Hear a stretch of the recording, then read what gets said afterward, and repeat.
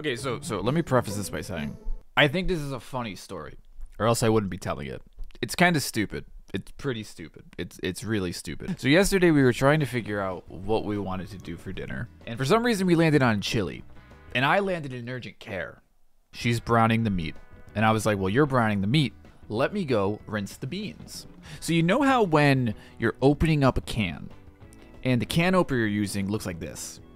You know how you go around it, and, well, it doesn't open. It cuts it, but it doesn't fully open it, and then you push it, right? And nothing happens. So I went around again. Now, a normal person would go get, like, a knife or a fork to, like, pry that little extra. But me, being the genius that I am, I decided, I could just break this. I'm strong enough to just push, and it will break the top. Well, and I took this finger, and I pushed into the can, and well, and the top didn't break. So this is a normal finger, and now that this is my finger. So I kind of have a dusty divot. Actually, it's like this. It's like a vault. So imagine one of the vaults is open, right? But the door's still on. So you open it, but you can also close it. This is basically what started happening. And I was like, okay, well, that's not good. I should stop that from happening.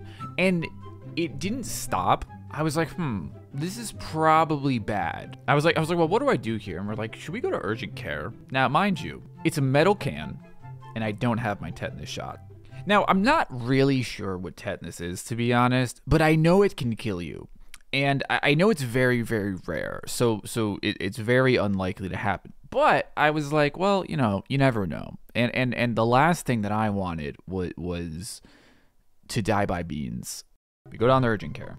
Mind you, it's still bleeding at this point. Like, it has not stopped. I'm putting constant pressure, and it's just like, you know, it just doesn't want to stop. And I'm like, you know, that's probably not good. So we get into the doctor's office. The doctor comes in, and the doctor's like, let me look at it.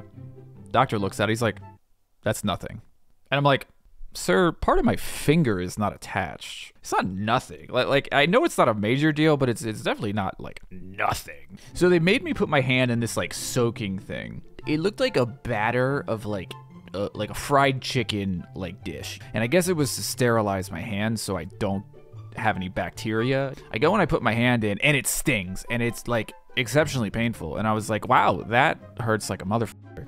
And then the nurse literally looked at me and told me to stop being a bitch. And then they came in and they gave me a tetanus shot, and then they put this it looked like a condom. That's basically like how I can describe it. And they just put it on the finger, and then they wrapped it even more. We did that, and then I left. So you're thinking, now, how does this affect my Fortnite gameplay? Well, I can't play Fortnite because this is my D finger. It's also the one I click all the weapons with, right? So it's like, if I were to keep clicking on buttons, there's a very good chance that the wound would open up. Thus, I would be getting blood all over my keyboard, which is probably not ideal. By the way, apparently, and I asked him, I was like, can I have like nerve damage? Because like, I don't think you're supposed to lose a chunk of your finger. Like, it's probably not ideal. But apparently, it literally just, no. Like apparently, it just becomes back to a normal finger. And I was like, oh, that's good.